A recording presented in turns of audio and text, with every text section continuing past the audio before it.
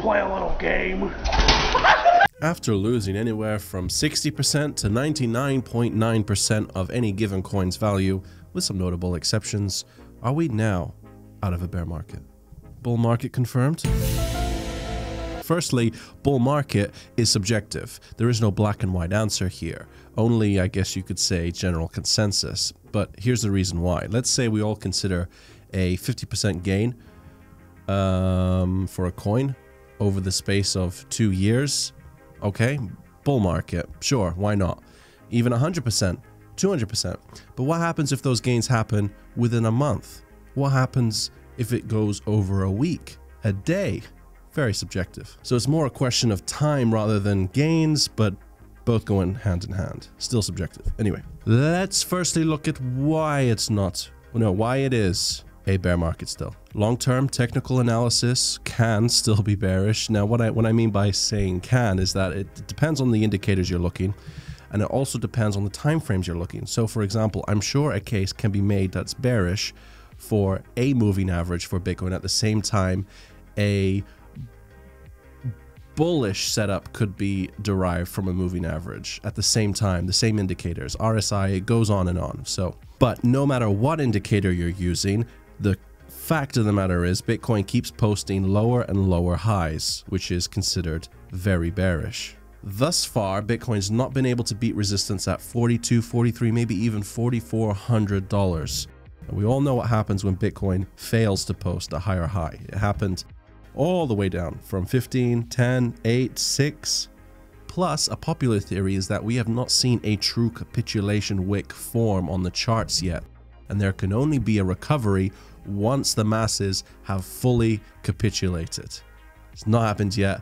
We are going to retest previous all-time highs from the last bull run, which means Bitcoin still has a way to go down. Now, it's pretty scary when you look at it like that.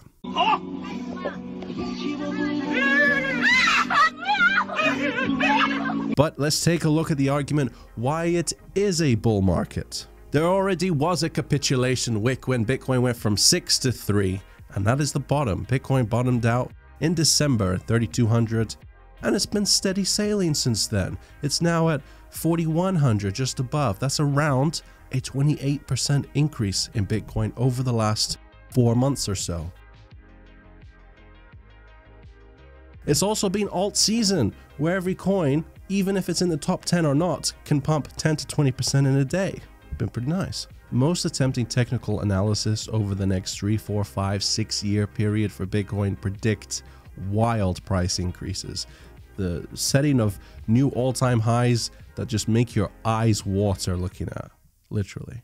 Some get their hopes up of institutional offerings to help make this a reality, things like Fidelity, backed ETFs. But even without those, a potentially weakening of the USD, as well as negative interest rates, but even aside just the Bitcoin halvening alone, all this stuff can get even the most parched crypto investor tongues salivating at the thought.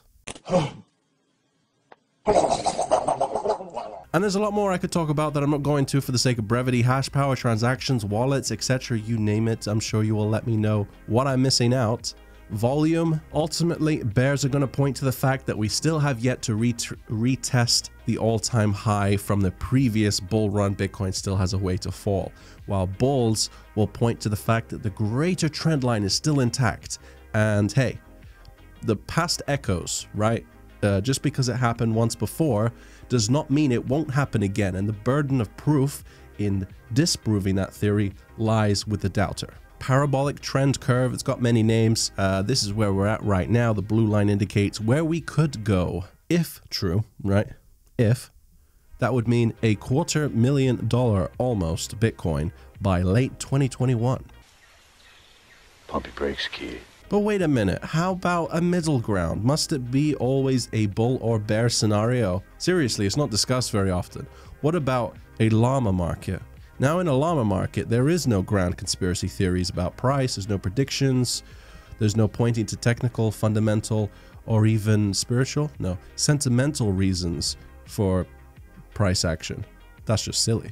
A llama considers that if Bitcoin dumps, that means people sold. And if Bitcoin pumps, it means people bought. And if it happens quickly, well, maybe it was a whale, but that's about it. A llama is also very patient and is aware that the sideways trading of Bitcoin, yes, fluctuating a few $100s here and there, but the general trend might continue for this entire year. A llama does not predict the future. For example, with the way the economy is going, there is maybe going to be another global recession within the next 2 to 3 years. But the fact that Bitcoin did not exist during the last global recession means the llama does not know whether that's going to be a good or bad thing for Bitcoin.